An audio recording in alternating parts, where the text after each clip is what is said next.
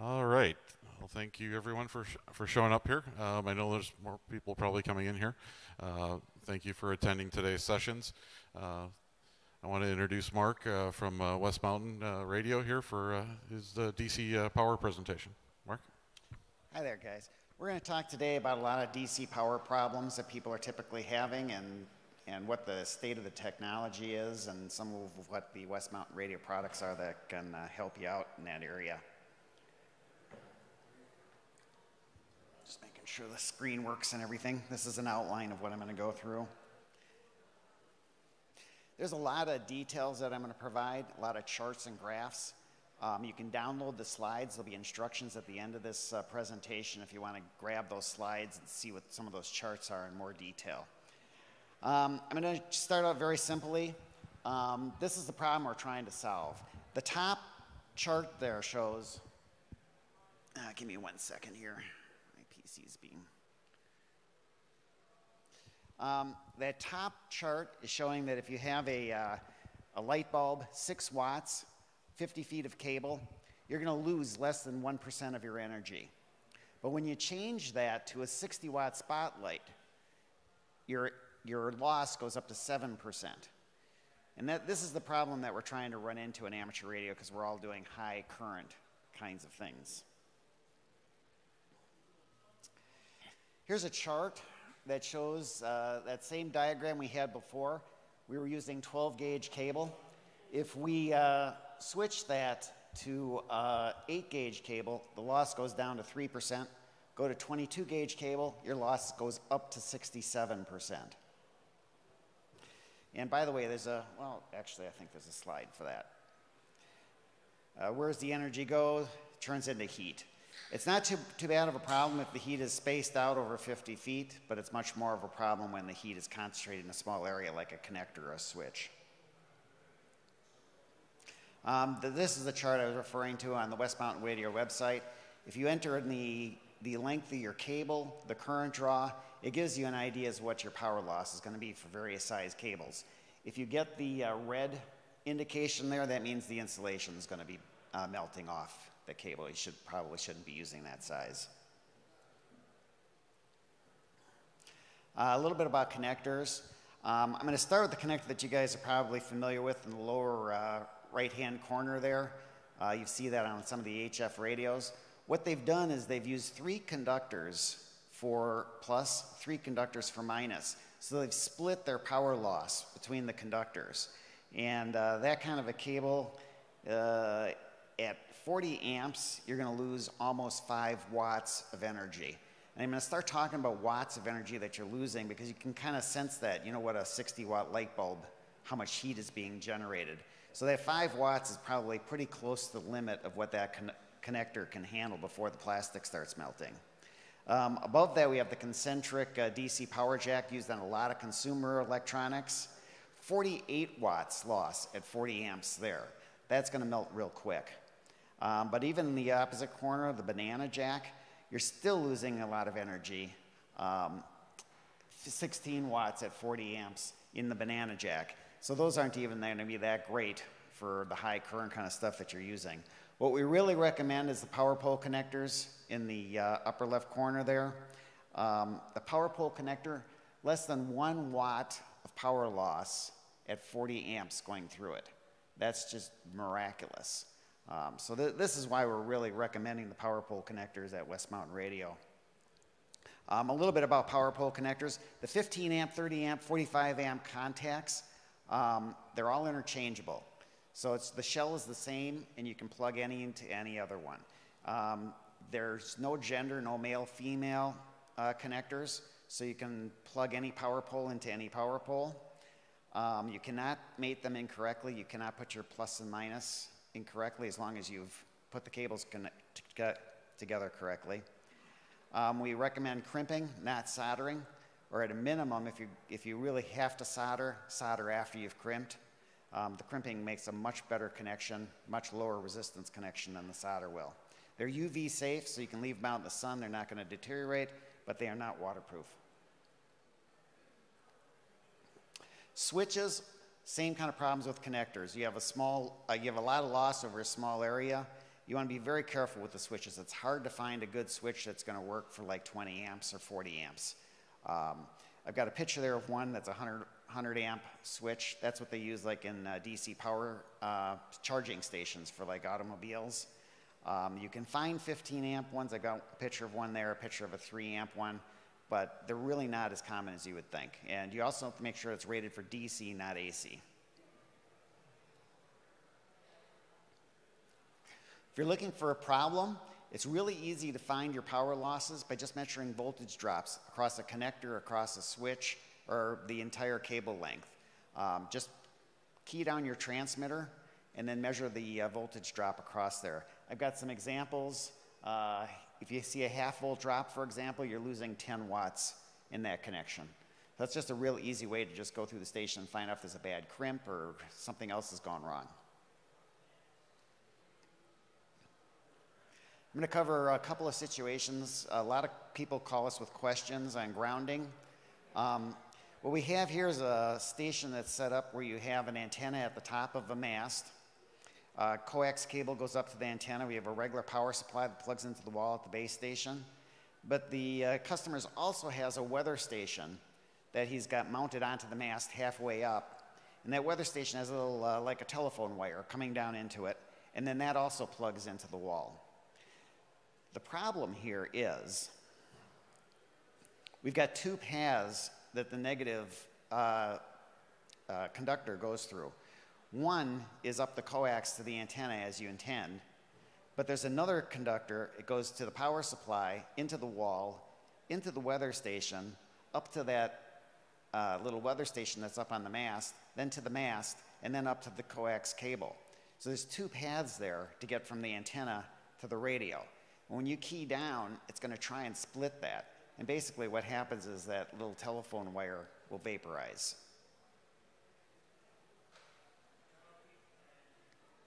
Another situation, this is also very common. You have an amplifier in the trunk, and to save running an extra wire, you're using the very good conductor of the vehicle.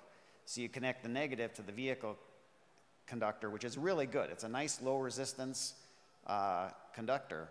However, the problem with that is you're now sharing a conductor with all sorts of other components in the car. The spark plugs, the electronics, the radio, the computer in the car. So you've got a conductor that already has all this noise being superimposed on it, and now that noise is being superimposed onto your amplifier as well. So it's always best to run a second black wire directly to the battery from your equipment. Talk a little bit about batteries. Always fuse the batteries. Near the battery is good. It doesn't have to be a good-sized fuse, 50 amp, 100 amp. You just want something that if you accidentally put a screwdriver across a conductor downstream somewhere, the battery doesn't blow up. Instead, the fuse goes. So it can be, like I say, a relatively large fuse. You just want to make sure that it blows in case something goes wrong. Use sealed, not the wet batteries. We recommend this primarily because you're usually nearby the battery for amateur radio. A lot of times you're transporting the batteries and that acid can spill. So that's primarily why we're saying use the sealed batteries, not the wet batteries.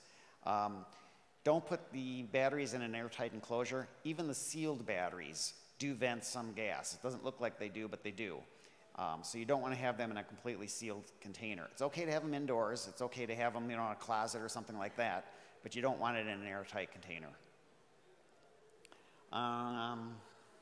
And for disposing batteries, Batteries Plus, I believe, will take the batteries for you.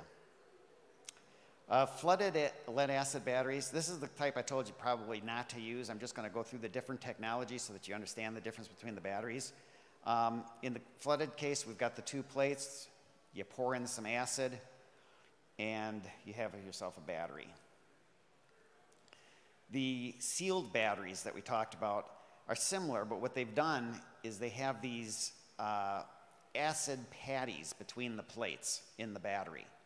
So there's these patties of acid put in between there. So you don't have the thing filled up with acid, but basically you have these pads that are filled with acid between the plates. I want to talk about a starter battery real quick. What they do in the starter batteries, in the old days they would drill holes through the plates. Now I think they use kind of a steel wool paste.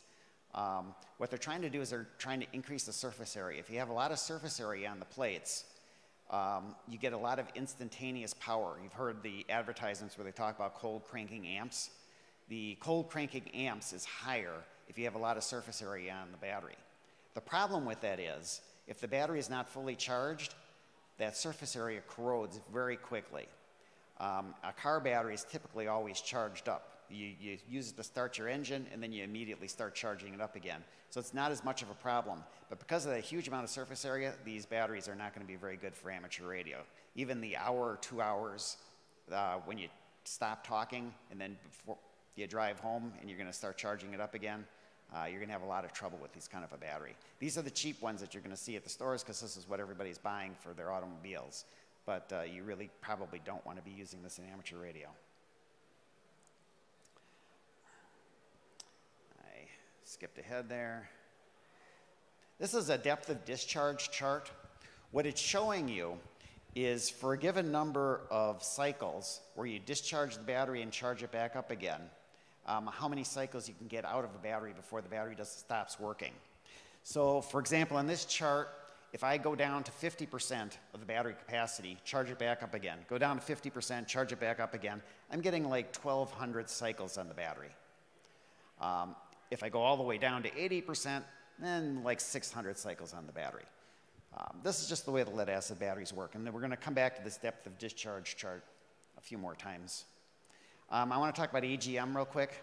The AGM batteries are a little bit different. Instead of those patties between the plates, they have these little fiberglass envelopes that they slide over the plates. The manufacturing is cheaper on the AGM battery, and it's a little bit lighter weight. And here's the depth of discharge chart on the AGM. The orange line there is the AGM battery. The blue line is the lead acid. So the lead acid battery does much better. Much better as far as the depth of discharge goes. The AGM is a cheaper battery. It's a lighter weight battery. So it's probably better suited if you're using it, for example, on a base station where you lose power 4 times a year, as opposed to if you're going to use this battery every weekend to drive up to the mountainside and talk on your radio. Just as a comparison, we were talking earlier, the 50% on the standard lead acid battery, you get 1,200 cycles. You're getting, what, 200, 300 cycles at best out of the AGM battery, even going to just the 50% level.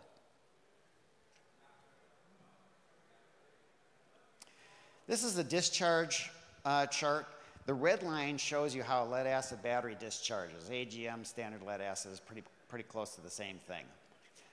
So as the battery is going down, you can see the red line goes down to nothing. I'm getting 93% out of this battery. It's really hard on a lead acid battery to get the same number that you stamp on the side of the battery out of the discharge. You have to charge it up at just the right temperature and discharge it under just the right conditions.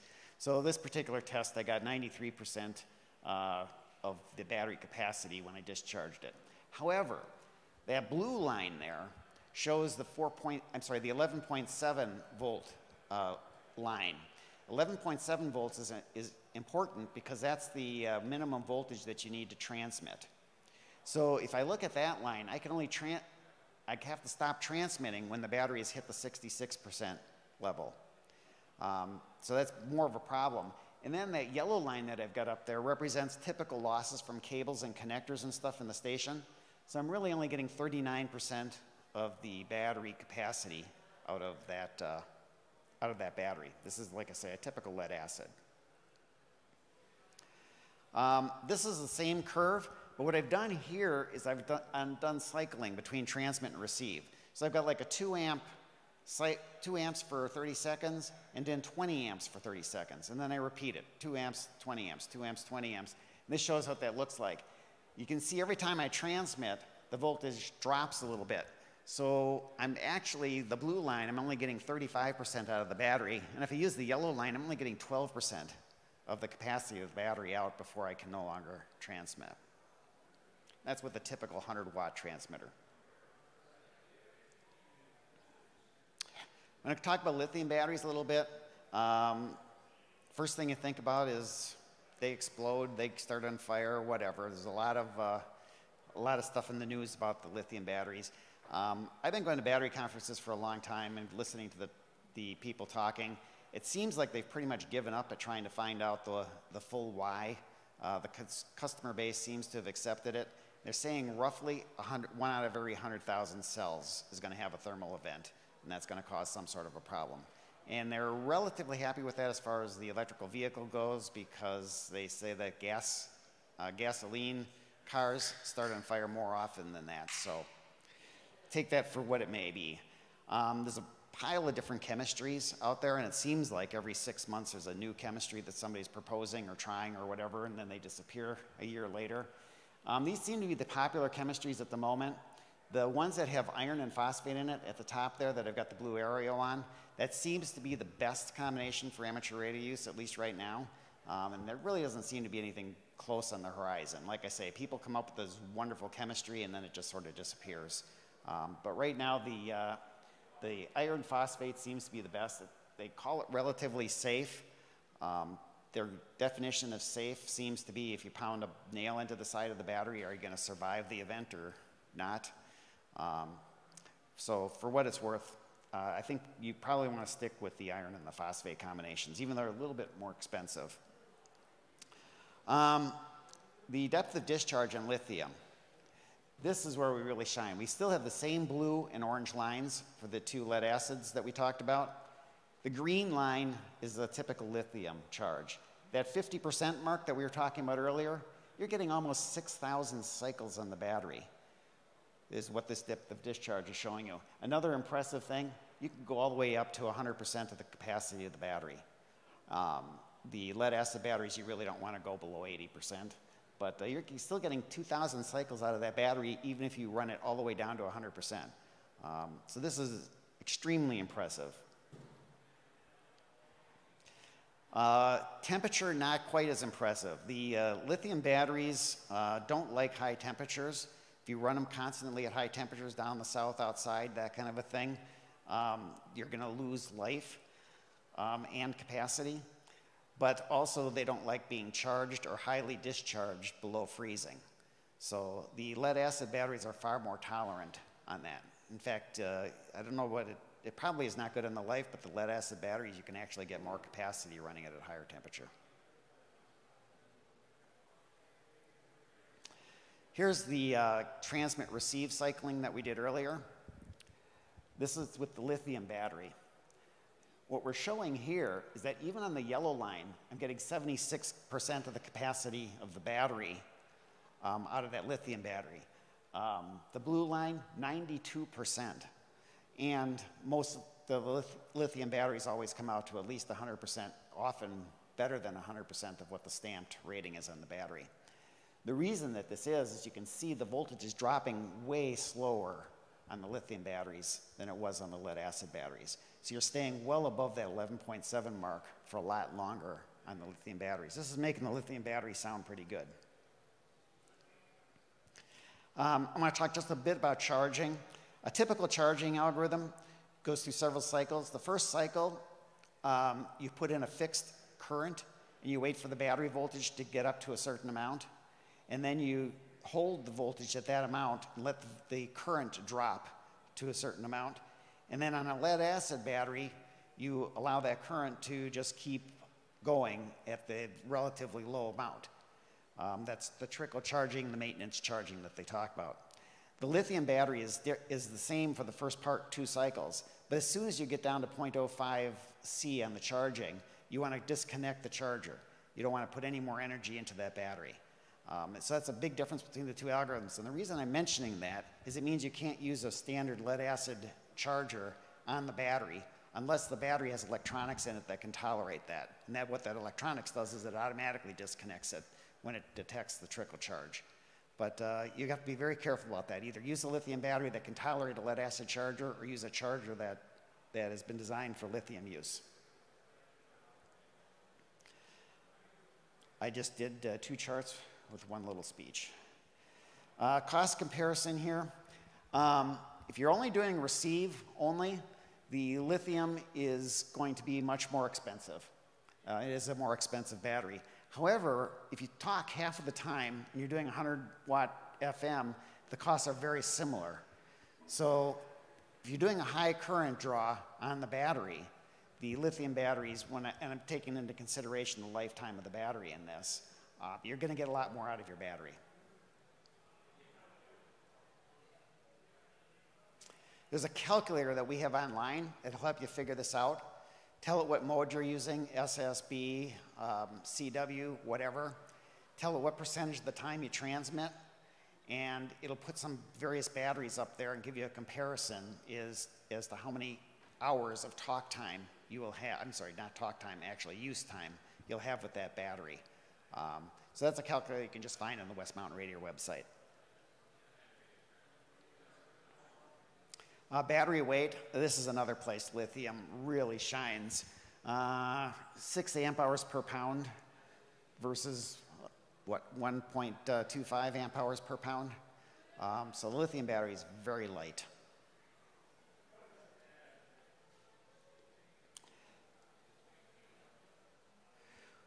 I'm going to talk about battery boosting here for a moment.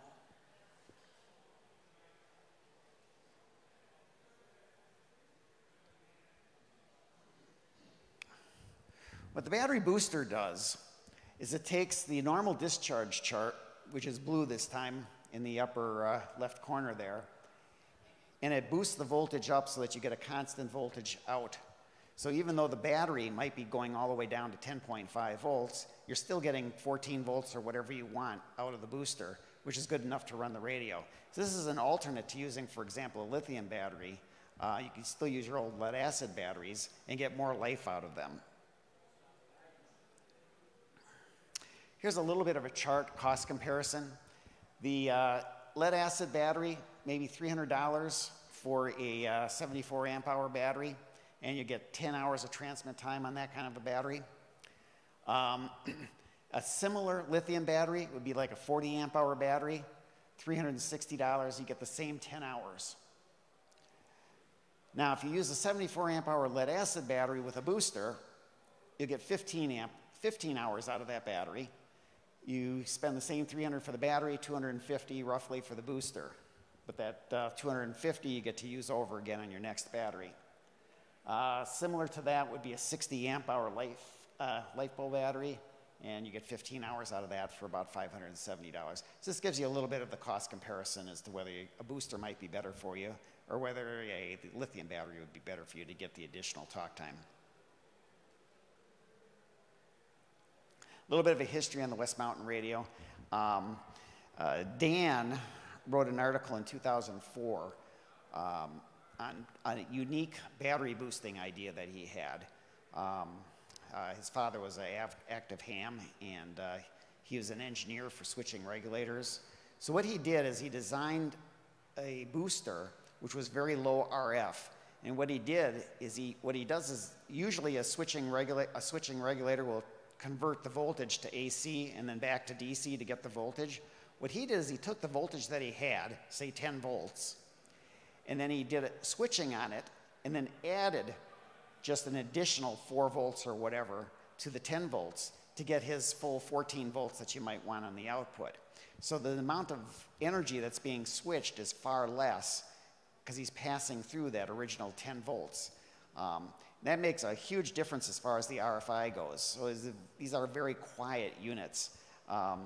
He didn't want to manufacture it, but there are so many people that responded to his QST article on this idea that a friend of his, Tom, decided to set up a thing where they actually worked together, and he did all the manufacturing on it. They were selling these for a number of years. In fact, West Mountain Radio had always, when they were asked about battery boosters, were recommending these. Tom died a few years ago, and when that happened, we talked to Dan and made an agreement to redesign his unit so that it was more producible for us. Tom had been building these things by hand. So we put in surface mount components, made it smaller, and instead of a whole pile of models, we have just one model, a 40 amp model. And it's been working out really well for us. Unfortunately, COVID has hit and kind of thrown a little bit of a a hiccup in that production line, but it's been a very popular product. It's been working really well for us. I'll talk a little bit about battery testing.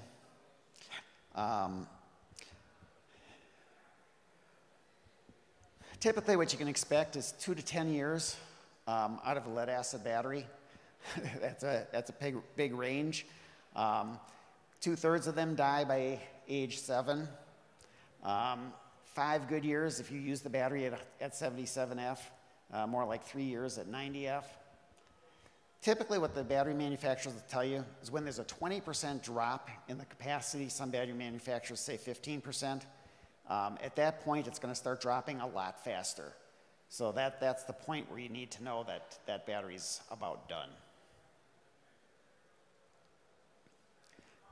Two big causes for the batteries is corrosion, and the corrosion happens when the battery's discharged. We talked about that a little bit earlier, but even if you're not using a starter battery for a car, just any battery, if the battery's discharged, the plates get corroded, and the longer they stay in the discharged state, they corrode longer. So if you let a battery discharge and then you let it sit on the shelf for a month, that battery is going to be in very poor condition because it'll just sit there and corrode.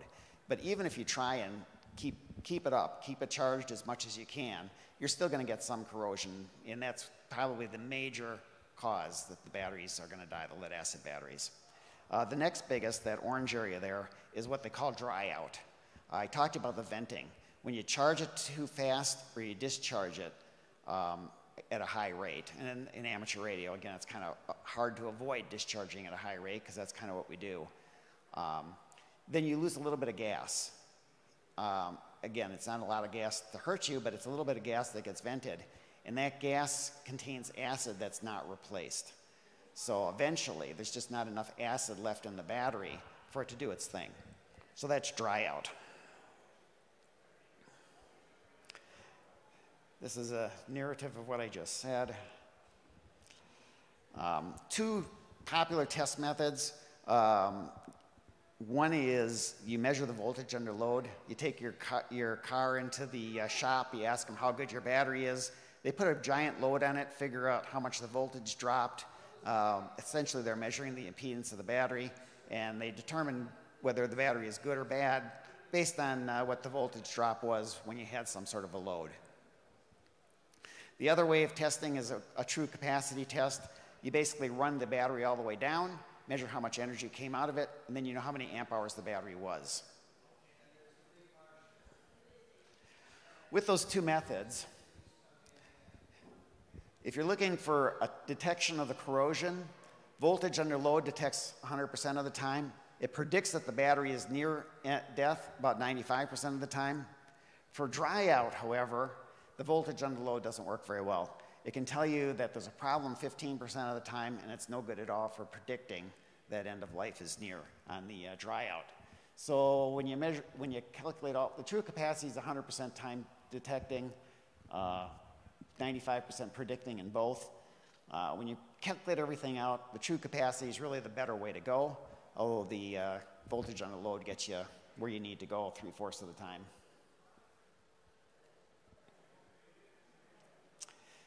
West Mountain Radio sells a true capacity tester. We call it the CBA, Computerized Battery Analyzer.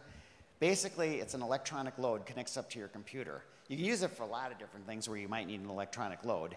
But in the case of battery testing, it runs the battery down. Those charts that you saw earlier, the discharge charts, those all came from our CBA unit, where you wanted to simulate receive and transmit, where you wanted to just simulate a discharge. This is what one of the charts looks like in the CBA. You can run multiple tests over time, like on the same battery. You can kind of tell when the battery gets to a point where, hey, now there's suddenly this big difference and I'm getting a big drop in capacity. You know it's time to get rid of the battery.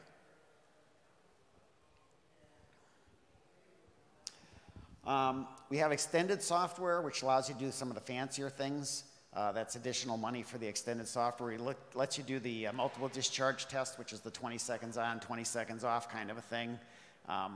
We can make this thing look like a constant resistor. Say I want this unit to just look like a 2-ohm resistor. There's a lot of other fancy things in the extended software.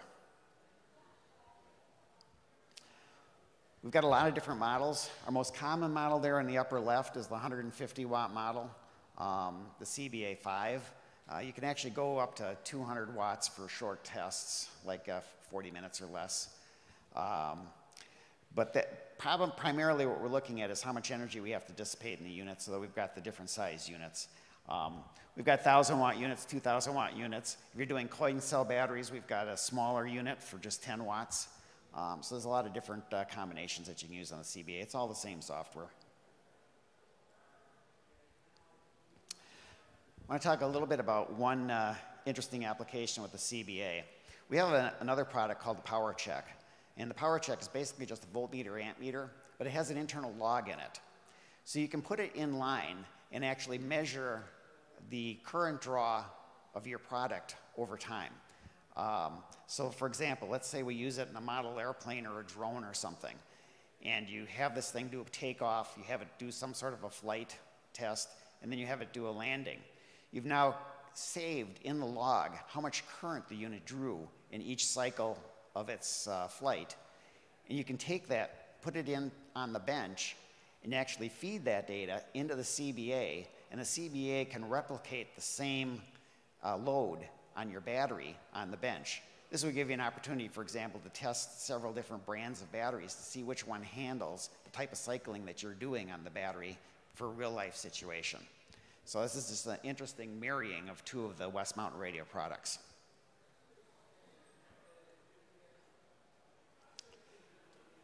Uninterruptible power supplies. The PowerGate PG40S has been a very popular product from West Mountain Radio for many years. Basically, I'm showing here with diodes what's in there. It's basically, you can either take voltage from the battery or from the power supply, whichever's the higher one is going to go through the diode and power your radio. And while the AC is connected up, there's also a smart charger in there which will charge the battery. One of the questions a lot of people ask is, can I connect two batteries in parallel? It's okay as long as the batteries are the same age and the same amp hours. What you want to do is periodically remove one of those straps and just see if there's current flowing between the batteries. You know, less than 1/4 amp is not going to be a big deal. But you don't want to get into a situation where one of the batteries is going bad and the other battery is spending its whole life charging it.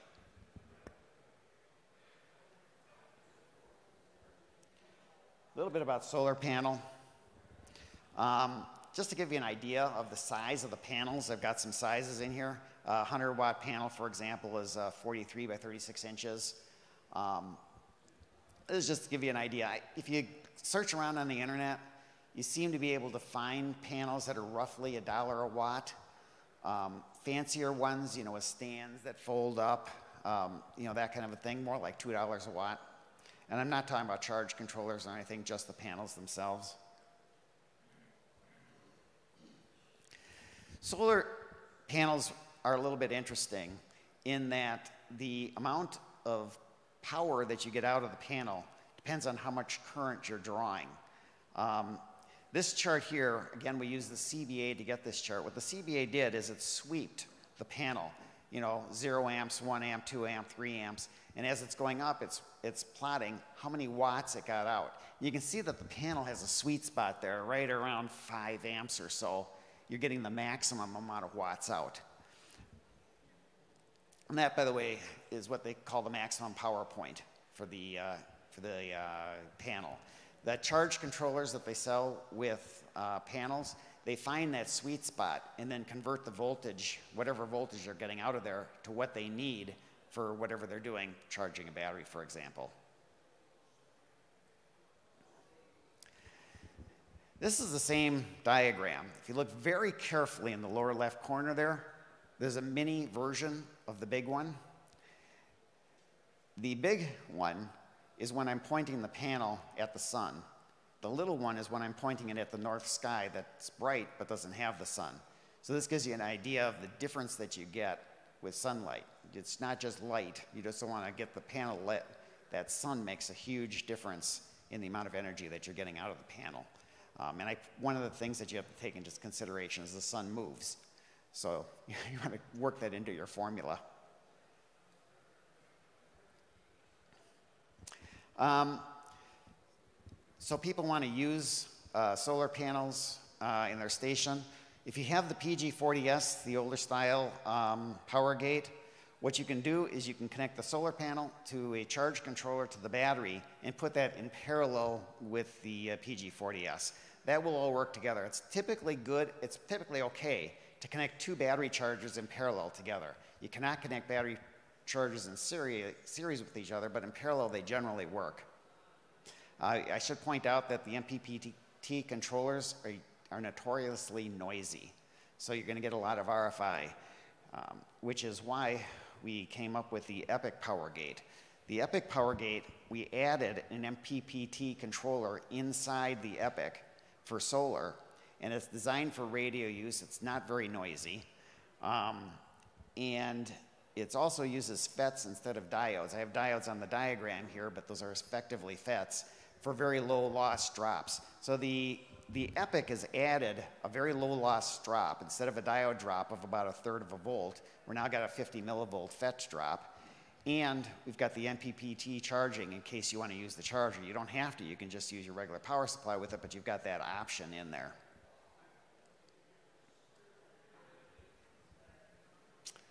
That's the presentation. Do we have any questions? Okay, my question, okay, very good. Thank you. My question is on if you have the same battery with a brand name from a big box store and from a place that generally sells batteries of various types. I've heard the place that has the batteries only as their main product versus a big box store, the batteries are different. The big box store generally is not as good. Have you ever tested that that idea? Thank you. Are you saying the same brand battery? Yes, the same brand. Brand A, and it's sold at both places. And I've heard that the place that sells batteries alone as their source of income, I've heard them telling me that their battery generally is better than the one come from a big box store. Have you ever tested that at all? What we know is you have to look at more than the brand. Definitely some brands sell specific batteries to specific stores. For example, at Walmart, for example, they might have a battery that actually is not being sold by anybody else, even though somebody else has the same brand name. You have to look at the entire part number. And the part numbers of there's a lot of variation in the part numbers. So we talked about the starting batteries earlier. You're going to be able to get a battery with a name brand that's actually intended for starting a car battery. And it's going to have the same brand name on it in a different situation, for example, for marine use in a deep cycle kind of a situation. So you have to look very carefully at the part number. I've not seen a case with the same part number battery from different sources is going to be different. But you do have to look at the part numbers carefully. And a lot of times you can find the specifications for the battery, the full spec sheets online if you do a search on that part number. Some of the companies are really good about it. Some of them try to really hide that information, but look at the full part information. Stay away from starter batteries. If they're advertising it for use in your car, I'd be very suspicious. If they're advertising it for use for like a trolling motor in a boat, the marine situation, that's going to be a good battery for you because that's the kind of situation you're using it in. You're running it down, and then you're going to charge it back up again and run it down again, as opposed to an automobile where you're just going to use it for a little bit and then charge it back up again. I have a question about charging lithium batteries. Supposedly they're not supposed to be charged below certain temperatures, right? So you can use them at low temperatures, but you cannot charge them at the same low temperature. How do you deal with that? Usually the batteries have electronics in them that will prevent them from being charged when the temperature is too low.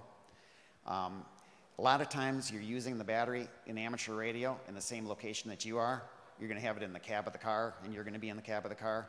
It's not as common that you're going to leave it out in the cold. But yeah, you can't charge it at too low of a temperature, and the battery should have electronics in it that prevents it from charging when the temperature gets too low. Most of the batteries have a lot of electronics in there to prevent from lots of bad things from happening. But the temperature is one of the primary things. I've seen that even in the real small lithium batteries that they use like in toys and stuff, where they've actually got just a simple little thermal switch in there of some sort that prevents the battery from being used when it's too low of a temperature. Another question I have is for supercapacitors. So instead of using a battery which is turning electricity into chemical energy and then back from chemical to electricity, can we use a massive supercapacitor which is, it's big, it has even lower power value per weight ratios than lead acid batteries, but it can be charged a million times with very high currents, can be drawn with very high currents.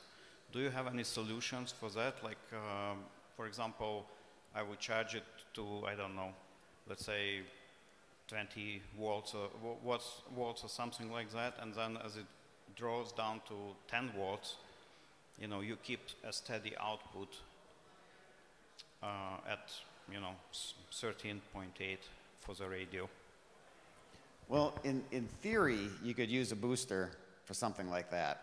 I have not seen supercapacitors that are large enough, though, to support something, for example, for like a radio transmit.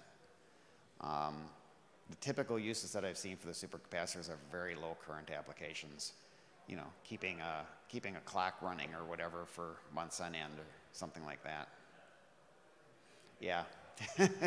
I don't have any experience with the supercaps that are that big that are going to be able to handle that kind of a current.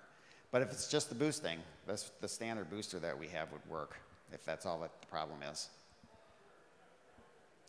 Are there any other questions? Well, thank you guys for coming then. Remember, you can, whoops, let me just put that on there. If you're interested, you can grab the slides up there or come by our booth and we can write that down for you too. Thanks.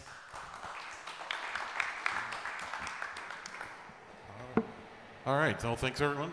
Mark, thank you, and we definitely I learned a few things there, which is always good. Stay tuned. We're the ARRL is going to have a forum coming up here next at 2 o'clock, and we're going to have a question and answer. There's going to be 5 gentlemen up here from the ARRL that you can ask questions of. So definitely come by and get here. It should be an interactive experience, and we'll look forward to having that discussion here in a few minutes. Thank you.